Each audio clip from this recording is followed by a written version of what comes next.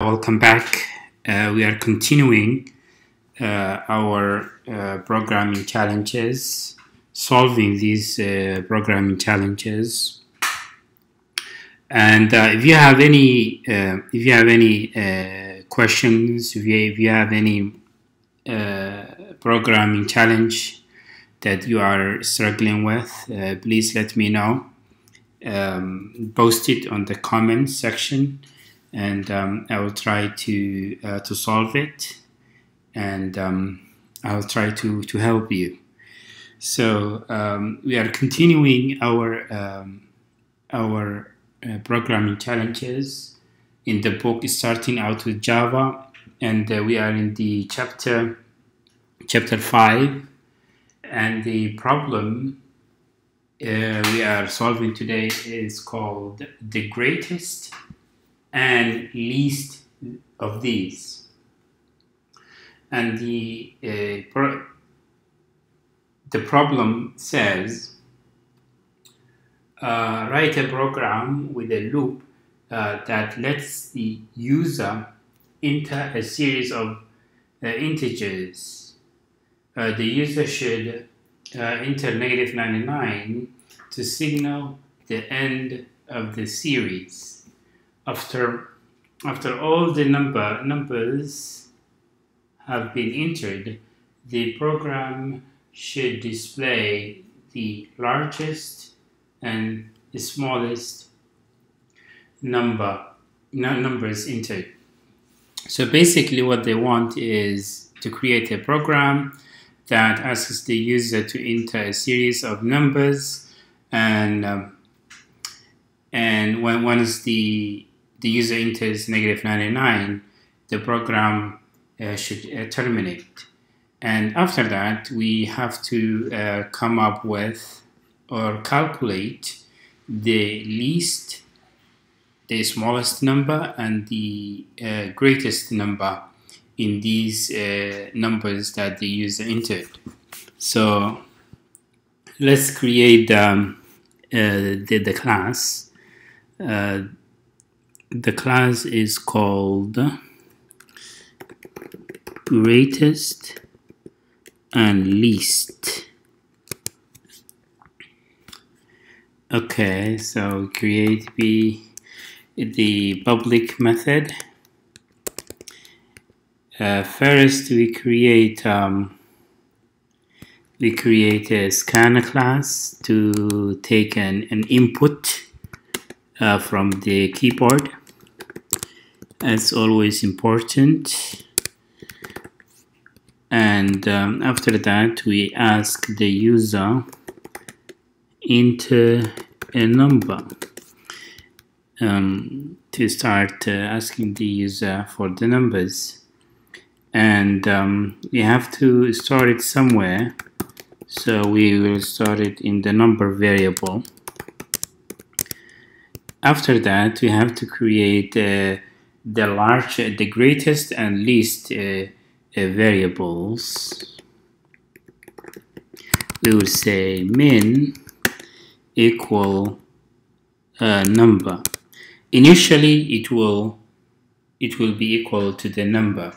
Whatever the user enters, whatever number the user enters, our minimum would be equal to that. And the max number would be equal to whatever the user is entering at that moment. So initially, the min and max numbers are whatever the user enters. So we use while loop. We say number while number is not equal to -99. While this condition is true, while the number that the user enters is not equal to -99, we want to test the number. If number is less than min, we have to compare the two numbers now. You have to compare the number that the user entered and the current minimum number that we have. So if the number is less than the minimum, we want to store that number in the minimum variable. And also we have to test the other number, which is maximum. If number is greater than max, we have to store it in a max number.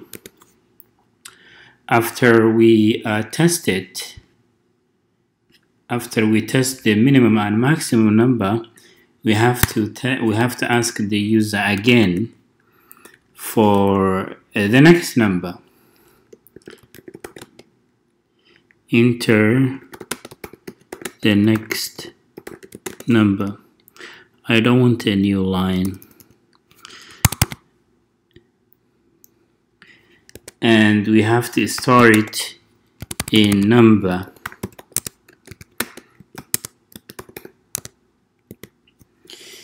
So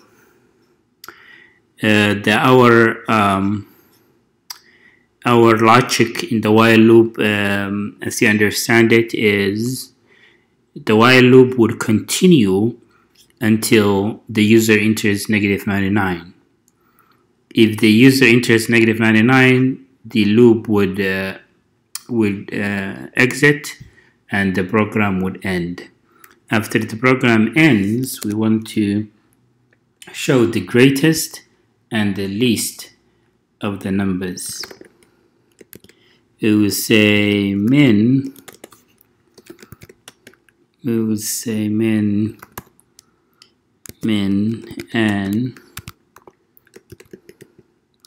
and max,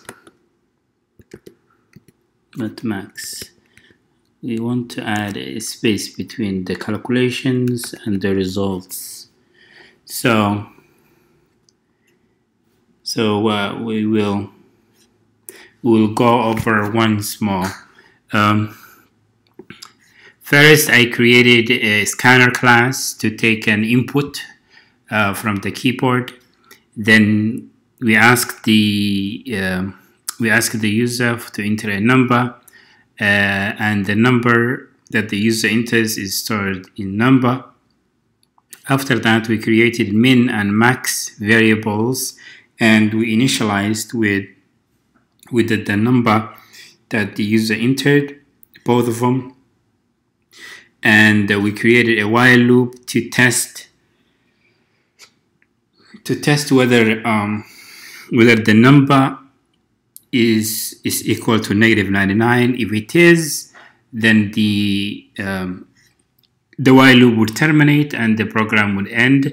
If it is not, we go into the while loop, and the while loop would test if the number is less than the minimum, and if it is, that number will be stored in the minimum.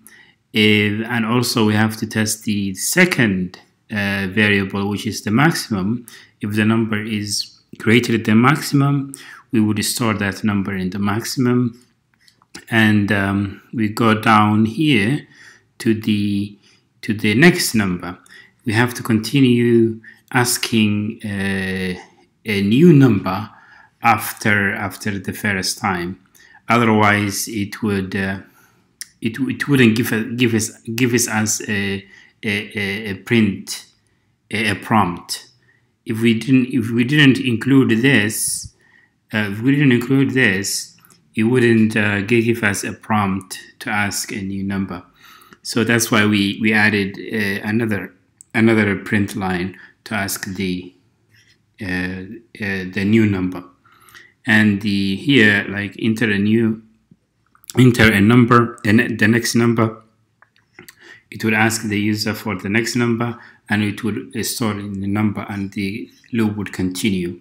After the loop ends, here we printed the min and max. So let's test it.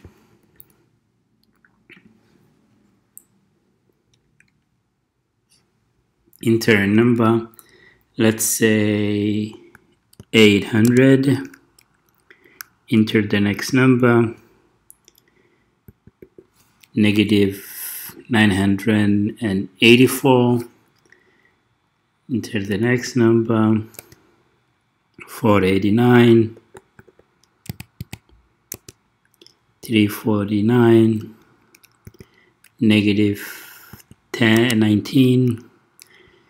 Now I want to end it with negative 99. They said the minimum number is negative 84, negative 984.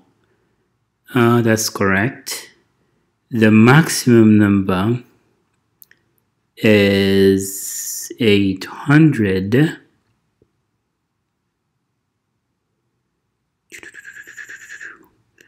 Yeah, that's correct, because it was the first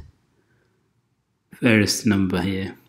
So that is that's it. We asked the user a series of numbers, and we displayed the minimum and the maximum number. So guys, it is not that difficult for this program, and I will post it in the description, and I will post it in my GitHub account, and I hope you guys liked it. And if you have any questions, please let me know, and I will see you next time.